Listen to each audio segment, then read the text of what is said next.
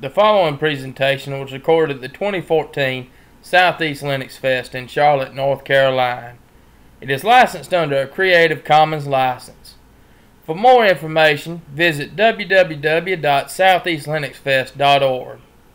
The SouthEast LinuxFest would like to thank the following diamond sponsors in 2014 for helping make these videos possible. This is President Obama's Chief Technology Officer for the 2012 campaign. His name is Harper Lee. He's a big fan of equal rights and internet freedom and net neutrality and all that. And that is the guy that got the election won for 2012 because he built a system that could not be blown up. And the reason is because he tried to blow it up every single week that he went into work, and he would go into his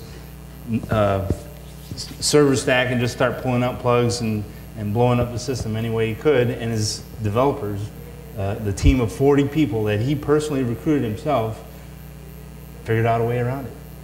And when go time came, he was able to push data down to his campaign workers and absolutely know if you were in this 10-block part of the city, these were the eligible and likely voters for that day.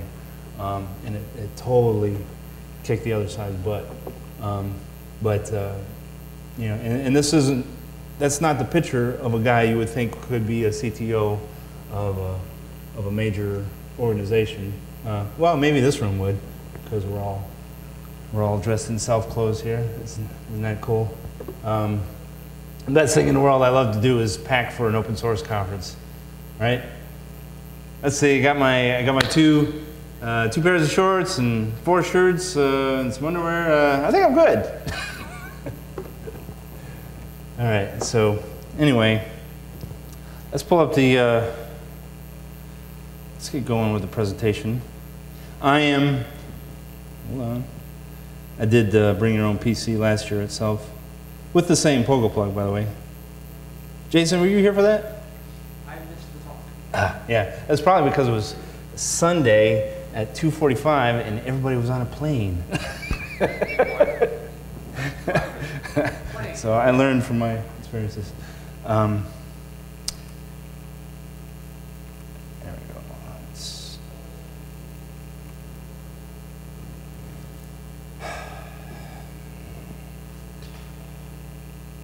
And it's showing full screen on my display, but not there.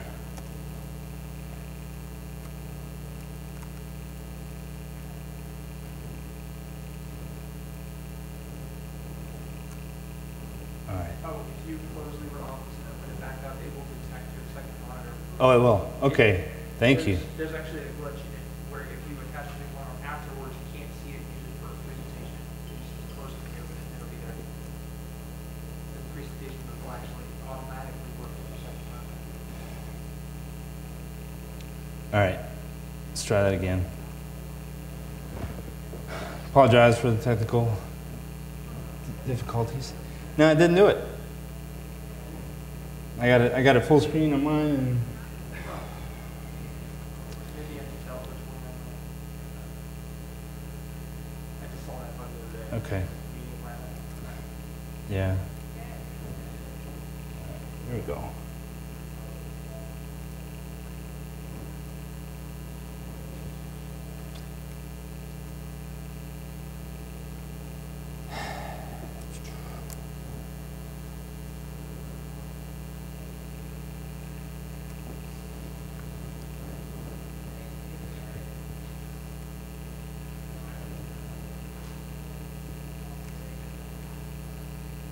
Well, this is going to be really short.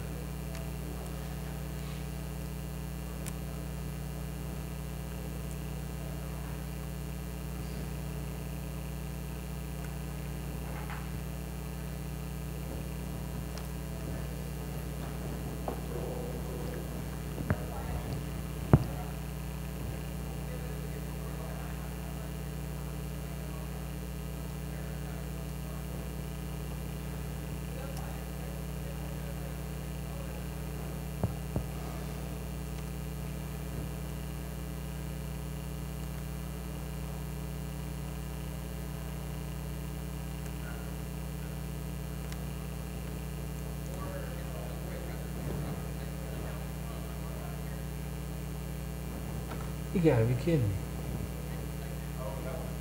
It's showing full screen on my display.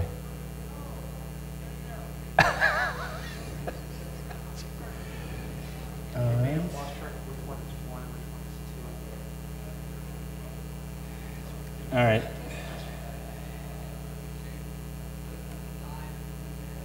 This was my punishment for not learning X the right way.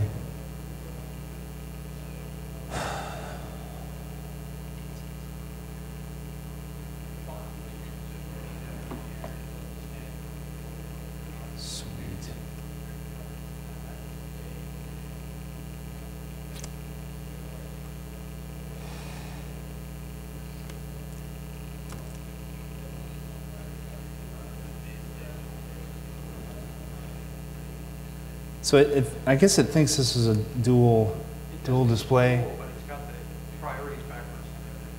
Okay. So let's see.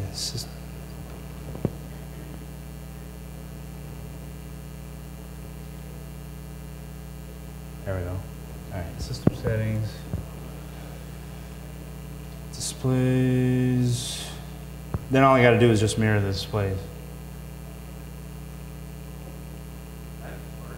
Yeah.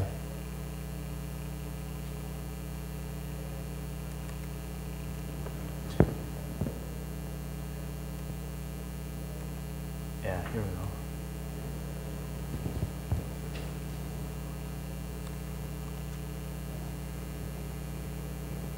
Yes.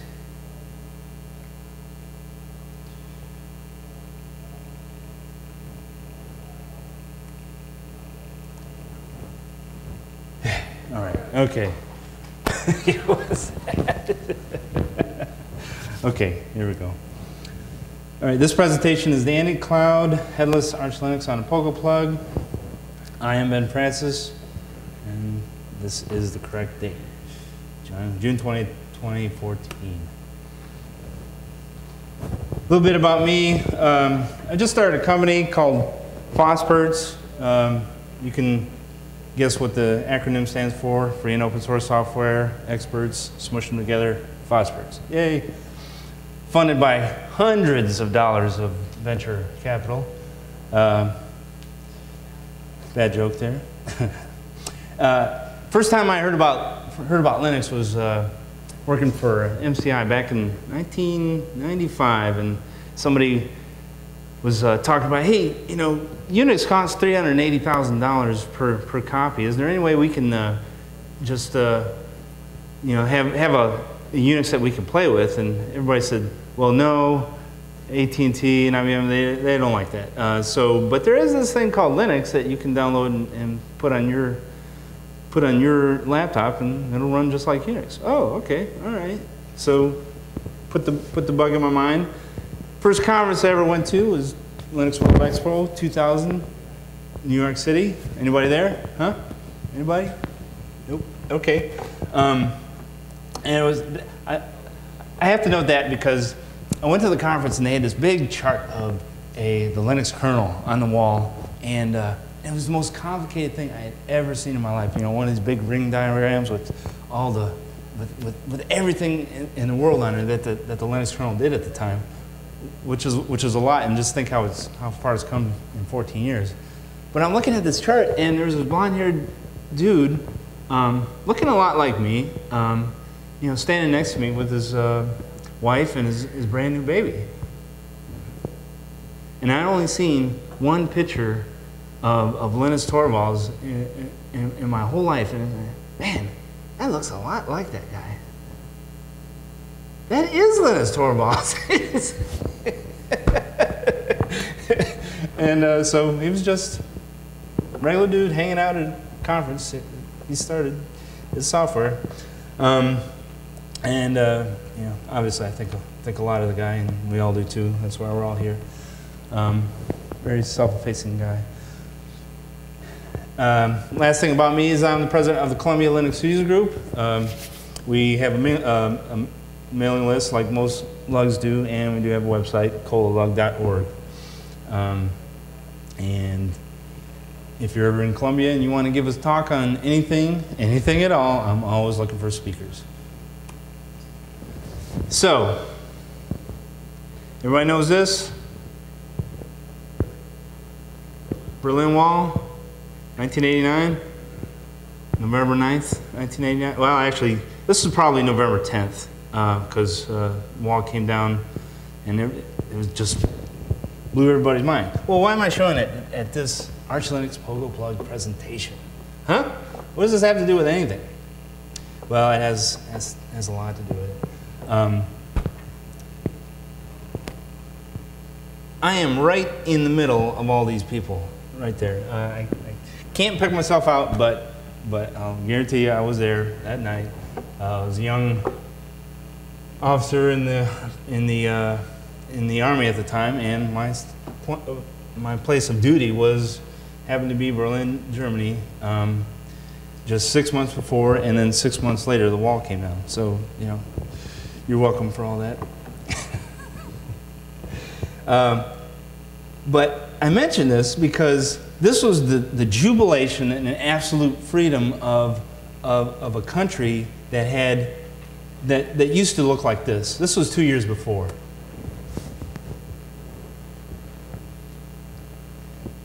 And I compare it to walking into a black and white postcard. This is Berlin, 1987, on the East German side. Okay, this is East Berlin. You know, the city of Berlin was divided into 4 sectors: French in the northwest, British in the middle, and the Americans in the southwest. And then the whole east side of the city was East Berlin. And of course, the entire city was inside East Germany. Anybody know that? The whole city was 110 miles inside East Germany. So it effectively was an island, and the only way you could get to that island was by flying in or traveling the special Autobahn from checkpoint Alpha to checkpoint Bravo to checkpoint Charlie. Everybody knows about checkpoint Charlie, but there was a checkpoint Bravo and a checkpoint Alpha also. A little bit of trivia, if you were ever asked that in Trivial Pursuit. But anyway,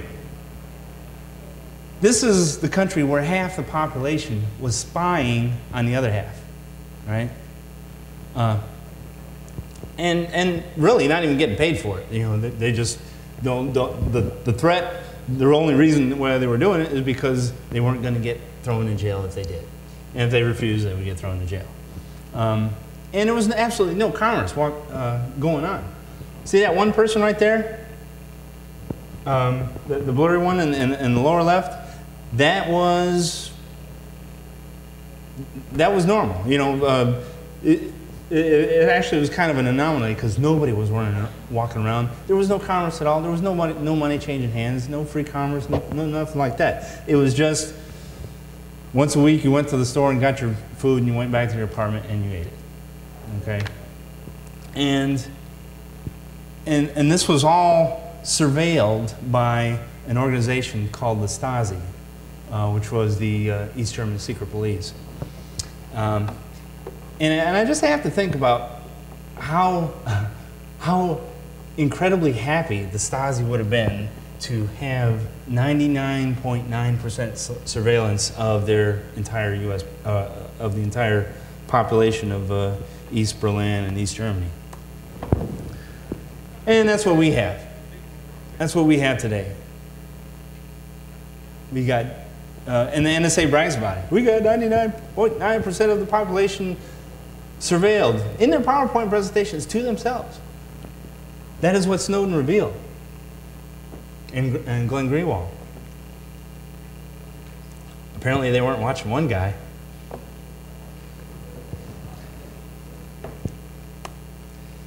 So this kind of ticked me off a lot. As I'm sure it did everybody in the room. I mean, we kind of knew about it, didn't we? In 2006, an engineer, a network engineer, blew the whistle and went to NPR and said, hey, I just saw some guy walk into a building on the West Coast, in I think it was San Francisco, and put in a dumb switch that copies all of the internet traffic that's coming in from the West Coast to the building next door. Why else would he do that? Unless, you know, and the building next door didn't have any signs on it or nothing. It was NSA. So we had to think, well, they're watching the traffic. And whoever they is, we don't know, but you know, now we know because of Edward Snowden, we know it was the NSA. But you know, just the realization of Snowden publishing his papers and saying, oh yeah, it's that bad and worse. They're just the government is watching everything we do for no good purpose. Not one terrorist incident was disrupted by this mass surveillance. We certainly didn't opt in for it. I mean, I guess it's kind of nice having your whole life backed up to a database in Utah, but you know, 100 years from now that might be valuable. But right now it's concerning. We've always loved privacy, and you know, we've even put it in the Constitution, right? Fourth Amendment. We will be secure in our personal effects and papers, right? That's what it says. So, so I started to think about, well, okay, everybody. The reason this is all happening is because we kind of accustomed ourselves to getting used to the cloud, right? And I'm as guilty as anybody. You know, 2009 I signed up for Gmail, like a lot of other people did. Hey, it's great service. And one of my Linux user group members says, you know, do you really want Google to answer the phone for you and hand it to you and say, okay, I'm just gonna listen to this while you talk. I said, well, but the convenience is so good. I just want the convenience. That would be so cool, you know, have all my, instead of just having a whole bunch of list of emails, just have everything packed in one conversation, and you know, all life would be happy, and I could just kind of push off as plausible deniability that they're listening to everything. Well, of course they were. And they're doing it because they want to market. They want to market to you. Anybody see a movie called Terms and Conditions May Apply? No? It's Netflix. You got to see it. You got to see it. Go to Netflix. Yeah. I mean, I hate to be shilling for Netflix here because they're probably watching them. They absolutely know all the movies I watch. That's for sure. But I'm willing to give that one up. But yeah, terms and conditions may apply. A couple of producers did a documentary on Facebook and Google and actually followed Mark Zuckerberg down the street, and Zuckerberg's like, "Are you filming me? Are you filming me?"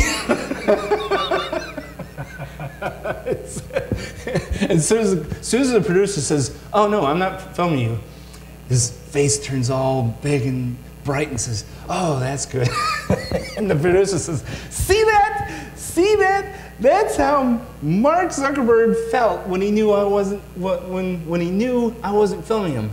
But it was just like Mark Zuckerberg does when you go on Facebook and like something, or if you just go to a web page and the like button is on there, he still knows you went there. You don't even have to be a part of Facebook. As long as the like button is on that page, Mark Zuckerberg knows you're there. I mean, he personally doesn't know, but his organization does. And that's why Facebook is worth $4 billion. The producers of the movies said, "Hey, your personal information is worth about $500 a year, at least." So I mean, I hadn't really thought about it. I was thinking, well, maybe $10 or $20 a year, maybe something like that. No, it's worth a lot more than that, because if you think about your salary, average salary in the U.S. is $50,000. 1% of that, yeah, okay, I can see that. So, So yeah, go see the movie, and then that's what kind of ticked off this whole presentation. I said, well, you know, I did the big bring your own PC to itself last year. I said, well, this would be a good topic to talk about because, you know, everybody's trying to do cloud. And if it's a U.S. company and it's a cloud provider, you just have to assume that if they're big enough, they've been pressured to release their data to three-letter agencies, right? Lavabit, CEO, got pressured, and to his everlasting credit, said, "No, I'm not going to give up my secret keys to you, NSA," and they shut him down. Right? So, if the one good guy in the pack, you know, shuts down, what is everybody else doing? Well, they said being in business is, they obviously made a deal with the devil and said being in business is better than not being in business. We're just going to play ball. Right? I don't mean to bring everybody down here. We all know this. We all know this, and we have to talk about these things, right? Or else we're not going to figure out ways around it. This is my feeble attempt right now to try to get around it. I'm sure a security expert out there is going to say, you know, you're just peeing in the wind on this one, but and that may be true, but the knowledge of how to do these things is still important, and we should get it out there and talk amongst ourselves and use great distributions like Arch that are made for small embedded devices. And it's a process, kind of like you know, you can't just have peace in one day. It's a peace process. Privacy is the same thing. All right. So I put out an email to my Linux user group, said I'm going to start weaning myself off of Google products. Right. I'm going to start going to DuckDuckGo instead of Google for searching, right? And I'm going to start, I'm going to try to, I'll still look at Gmail just to, you know, I still got a lot of people that email me on that. But I'm going to set up my own server. And that's what I did. I bought a server, virtual private server. Yes, it's in the cloud.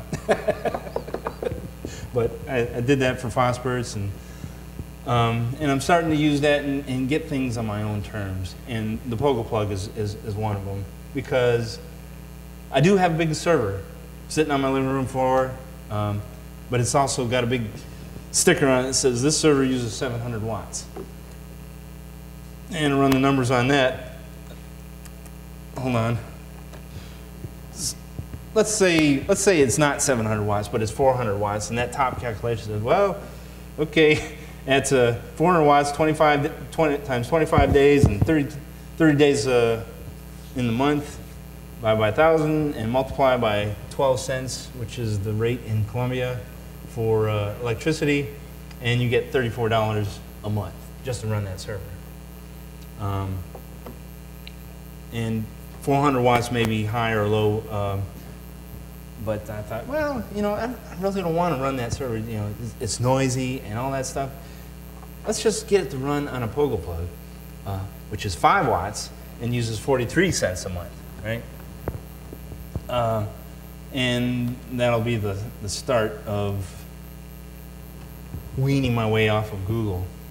So I don't do Facebook anymore. I know it's impossible just to leave the service, so I just, you know, it's just like a dead tombstone out there. I stopped using Gmail except for some stuff. Like I say, I'm weaning myself off of it. And then I found out that Ubuntu, this distribution that I'm using right now, is playing the same game in a way, because they have a program running in the background called Zeitgeist. And if you research Zeitgeist, you find out Zeitgeist knows everything that you're doing and is reporting that to Dash. You start a program from Dash, then that gets reported back to canonical. So that's on my list of things to undo. And then last thing is encryption. In Columbia, the lug there is totally focused on figuring out how to do PGP and OpenPGP correctly. Yeah, every third meeting, we are doing security, security, security. How do we do security? How do we generate keys? How do we sign emails so that you know that the email came from me? Sorry about that. How do you actually encrypt the email so that it can't be read? What kind of size key should you use? 4096, biggest you can get. Yeah, that's what we're focusing on down in the Columbia lug. So yeah, so privacy is a process, and it's one of these things you just have to decide to do. You can't do it in one day. Let's help each other along on the process. So you got to fight back. You got to fight back with the anti-cloud, and you could call the anti-cloud just how we used to do things, or how we should have been doing things before cloud came along. You know, a lot of people hosted their own email servers at home, and got an IP and used a dynamic DNS to keep that IP, you know, constant working with some kind of known DNS name. That's how we used to do it. I mean, that's what we should go back to doing. So what about the Pogoplug that's attractive? Well, it's headless. It doesn't have a monitor, right? So I can just on every day but today SSH to it and figure out what's running in the background. It's running at run level 3, which is normal for Arch Linux. That is the default for Arch Linux, isn't it? Technically, it's running system, so there's not really a run level 3. Oh yeah, that's right. Okay, yeah. Jason said technically it's running on system D, so there's no such thing as run level 3. But anyway, I've got it configured so it doesn't even have X installed. I'm sorry? Multi-user target. Oh yeah. Multi-user.target is the actual run level. Thank you, Jason. So yeah, it's cheap. That particular Pogoplug right there is the E02 model. I bought it for $25. Cloud Engines is a company that produces those things, and they initially tried to sell it for $100 and had a whole bunch left over and just decided to get rid of them for 25 bucks. And all right, well, otherwise it would be a Raspberry Pi, and then I could hook up to a monitor and see what's going on. But it's okay. I don't need to be running a monitor and running all that power anyway. It's power efficient, 5 watts in the nomenclature. Haven't tested it myself. Has anybody actually tested one of these things to see how much power they actually do draw? Nobody? Yeah, Okay. Depending on what drive is attached to your spinning USB drive, hard drive, you can draw up to 8 watts. We have 2 of those attached and powered by. Up to 8 watts. Okay, so compare that to a 700 watt, rack server, and it's a win all the way. 1/100th the power of what you'd be using on a big old server. Of course, it doesn't scale. It's not going to scale, but it's only designed for one person. So it's a server for one person. Perfect. I'm not serving tens of thousands of people, just me. It uses the ARM architecture. This particular model has a Marvell 1.2 gigahertz chip. There is another model that has a different chip. What's the other chip name? It's a PLX Oxnet 7820. PLX Oxnet? Just call it Oxnet. Okay, it's running the Oxnet chip. They're both good chips. This one doing great for me. Doesn't need cooling, well, I mean, of course it needs cooling, but it's all passive cooling. And it's a great little device. Got gigabit Ethernet and 4 USB ports. What does it run? Well, it's running Arch Linux. Ta-da! And I didn't know anything about Arch Linux till probably 18 months ago when I needed a distribution that would fit on that. There's others, but this is just happened to be the one with the best documentation. Arch is known as the distribution with great documentation. In fact, the other distributions many times will refer to Arch documentation if you want to know how to do something. So, just for that alone, it's gold mine. IP tables is running, NFS, OpenLDAP, Samba, the Apache web server is running, and Postfix. So, all this great software is running on the device, and I ran top on the machine just to expecting that the server would be at 85% capacity or something like that, and 5%. With all that stuff running, 5%.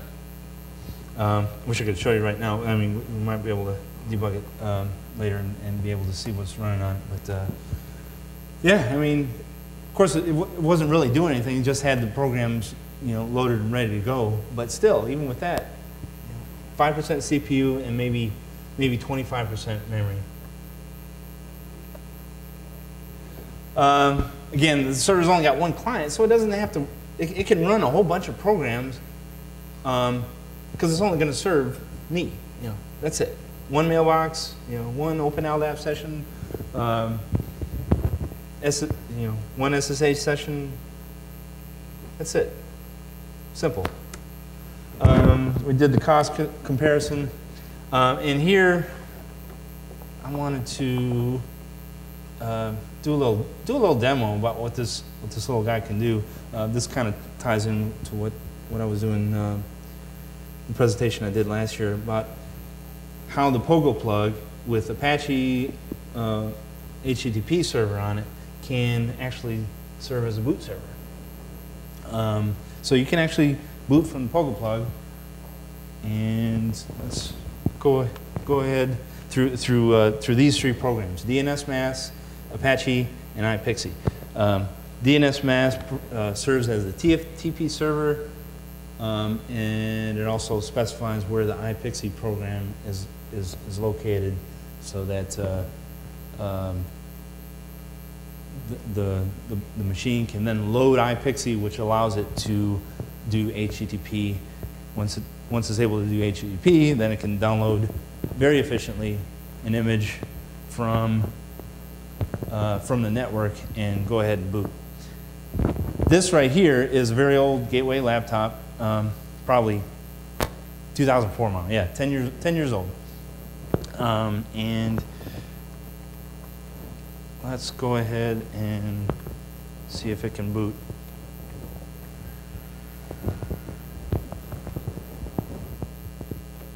Hold on.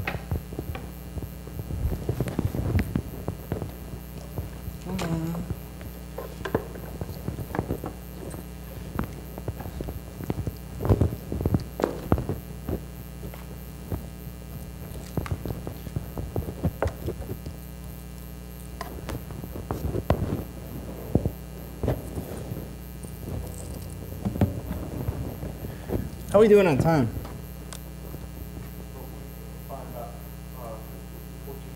14 more minutes. All right. Excellent. Okay. It isn't quite. We're missing the first 4 characters of the display, which is kind of important because it says DHCP. And if you ever get this, what you should be seeing is, I'll just walk over here. This says client and DHCP, and so it's trying to get DHCP from the network. It's not getting it.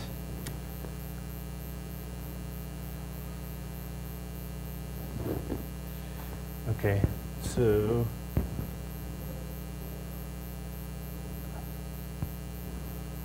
so it fell back to the default distribution on here, which is Debian.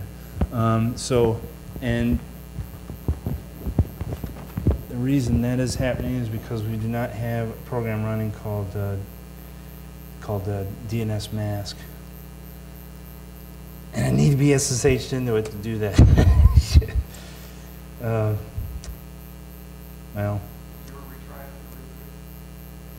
Well, let's try it. We got some time here. So,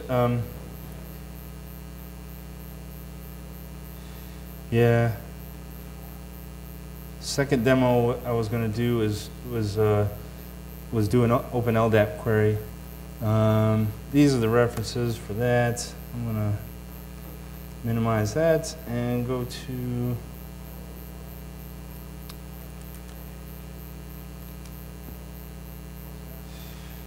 oh.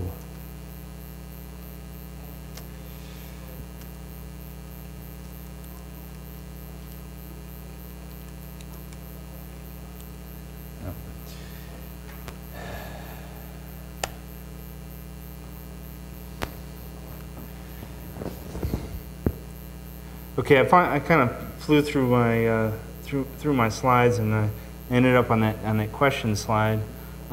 This would be a good time to answer questions. Oh, I'm sorry.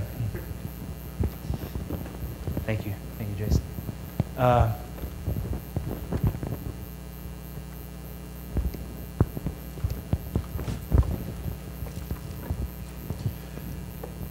don't see any. Questions about the setup as I got going now? Anybody? No? Okay. Storage-wise, he had noted using the random external 2.5-inch drive or whatnot plugged into it. Yeah. Do you do? Is that your preferred additional storage? I think I saw like a little USB stick in there or something. Yeah. Which do you prefer? How do you prefer doing that? And from the cloud perspective, do you do any sort of I want to say Dropbox style, cloud storage synchronization type stuff? Yeah. It's very much a work in progress right now. What I did have this Pogoplug hooked up to was a 1.5 terabyte drive that was formatted with NTFS. And I thought, well, I got a whole bunch of pictures on it because my wife had stored a whole bunch of pictures on this NTFS formatted drive. And I said, well, I really don't know if NFS can serve this this NTFS formatted drive. I mean, it should be able to, but I didn't know, but I wanted to prove it. So I said, well, instead of me taking all that data off and reformatting it as ext3, I just said, well, let's just leave it as NTFS and see if NFS can serve it. Turns out it can. It's just the design of NFS that it doesn't care about how the server itself is storing the data as long as it can get it, and with NTFS you get the permissions that that FAT32 doesn't have. So I thought, well, it should work. It should work relatively well that way. But I didn't want to carry a 1.5 terabyte drive and have an even bigger complication, so I just replaced it with a 16 gig thumb drive right there and ran NFS off of that. So getting back to your question, is there a way to hook it up to a drive in the cloud that,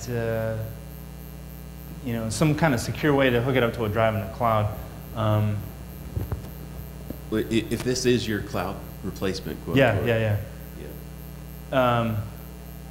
Well, I mean, the terabyte drive is is my cloud replacement. We've got all the pictures and everything that I need to connect to, and the way to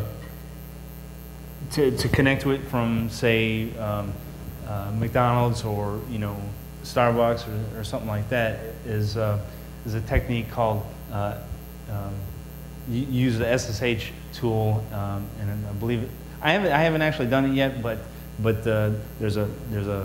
it's called SSH port forwarding, where you can tunnel back into this device from the McDonald's, and know that all your internet traffic is being done through that device instead of through McDonald's Wi-Fi, hotspot. They can see the traffic, but it's encrypted, and it doesn't matter. If I may. Yes, Jason, please. There is,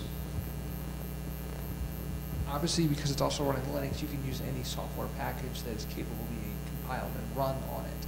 So OwnCloud works. Believe it or not, BTSync actually works on it. It's not the fastest thing in the world on this little guy, but it does work. And there are multiple other options. OwnCloud in particular is a PHP-based, so you can configure it with Nginx and PHP FPM and use OwnCloud to do the syncing with that. In addition to that, you get an Android client, you get an interactive HTML5 web page that you can use, and has all of the nice front-end pieces that you'd use in a standard browser from a laptop, tablet, etc. So OwnCloud is one example. It's one that I've seen multiple people use, and I've seen it done more extensively. We do have that actively packaged.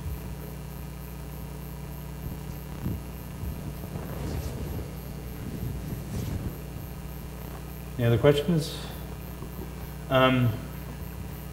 It's really ticking me off that I can't demo the being able to do the network booting from a Pogoplug. So I'm gonna figure this. Holy cow! All right, laptop just decided to die. I'm gonna figure this out and have it ready for if there's an extra birds of a feather going around. Then I'm gonna take up that one and be able to demo it at that time. It was working so great last night, and then it was working here too. I did have one question. So anyway, yes. I guess part one is looking at this as a replacement for your cloud service. This is Yeah. more cloud data, but it wouldn't be good hosting for cloud services. Well, yeah, because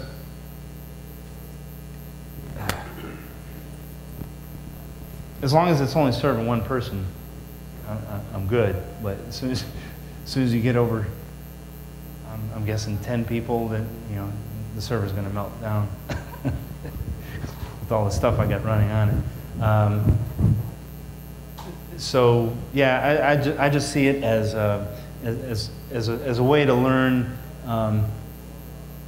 how to run a distribution, Archlinux, which is a rolling release distribution, as a server on a very small embedded device. And people would generally recommend that you not run a rolling server release on just because it's so hard to keep up, and every update that you make to the server is might break something. So I don't recommend it for production use, but it is a great learning tool, and I haven't had any problems with it so far. Knock on wood. And of course, I'm still learning about all this SSH foo. What's really nice about SSH is that it eliminates the passwords. So if you use a program called SSH Keygen, it'll generate your public and private key pairs. The public part of that key is a separate file called usually id_rsa.pub. You take that key and put it into a file called authorized keys in your SSH directory. Yeah. Okay, so I'm talking really basic to a bunch of people that already know all this stuff. Just a follow-up question. Yeah. So maybe I just didn't understand that Arch Linux software for the operating system probably didn't come on the embedded device, right? Did you put that on there? Is it run off the hard drive? That was definitely a post install. It comes with an embedded version. of, I think it's not even OE built. It's actually from L2. Very, very. So I guess it's fairly esoteric then. Well, it's a device meant to provide a cloud access point to the consumer that then needs for a service for aggregation and access. So, I mean, it's very task specifically built. And you can run, for example, iPackages that are from SLE2. There's a whole set of software distribution that work for that. But if you wanted to do something in addition to what that's capable of, and especially on a more collaborative code, then that's where you would look into either running Arch or Debian. I believe there's even a Gen 2 plugin. Yeah, I actually used a web page to build this Arch distribution that's not on the Arch Linux wiki.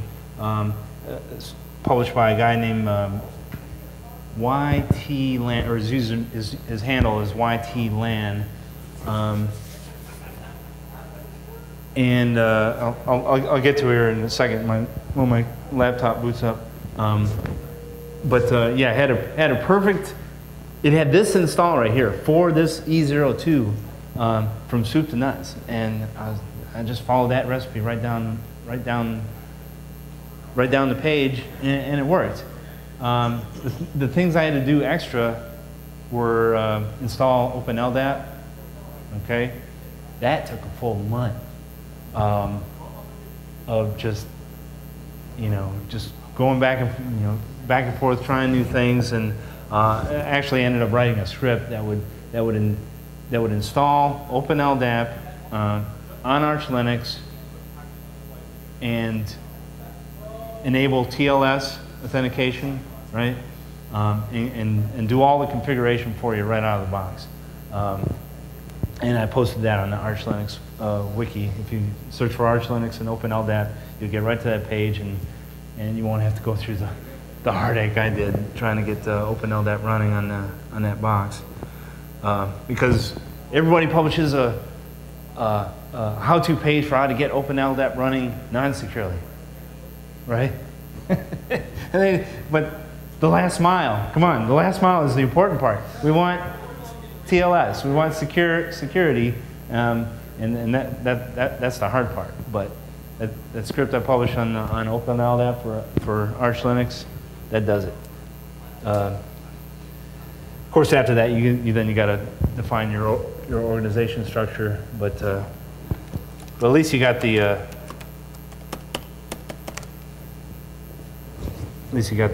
OpenLDAP installed and configured and working. Okay, I think you're able to answer my question somewhere in there, is that you're able to put basically any operating system on there through fairly normal means. You wouldn't have to hack the device at all. Basically, it's rather simple. They do allow you to go into their interface and enable SSH. So you can either do that, or you pop the case and attach a 3.3 volt TTL serial to it, and then you get basically a serial console login right there, and you can do it from there. But you can't just pop in an ISO and magically it works. There is a slight bit more complication to it. But beyond that, it's actually not that complicated. It's maybe a 6 or a 7-step process, which includes doing the download of whoever's rootfs you're using.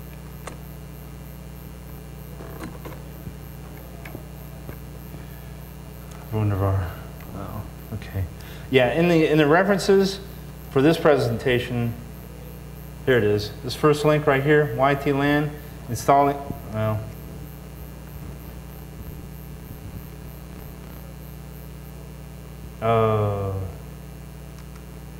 come on, wireless, get up there.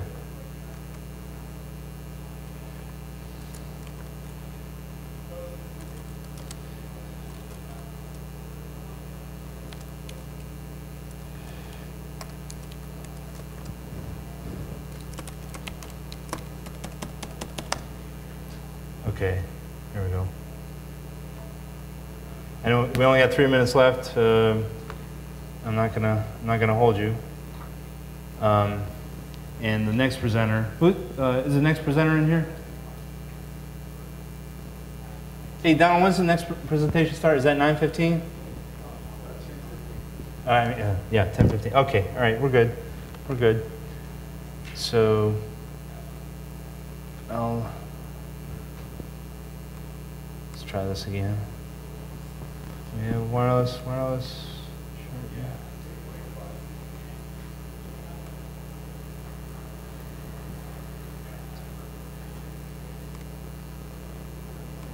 Well, if you need the link,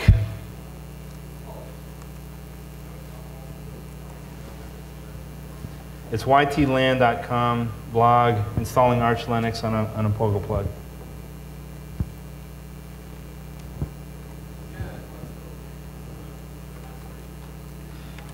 This is the link for, the second one is the link for OpenLDAP, and then getting iPXE and DNS working together with the Apache web server is this third link.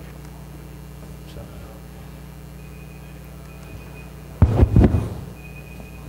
That's the end of my presentation. Thank you all for coming. See me afterward if you got any other questions. Thank you.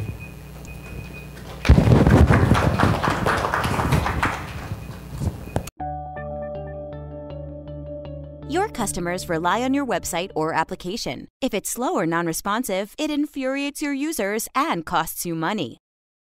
Keeping your business-critical systems humming along requires insight into what they're doing.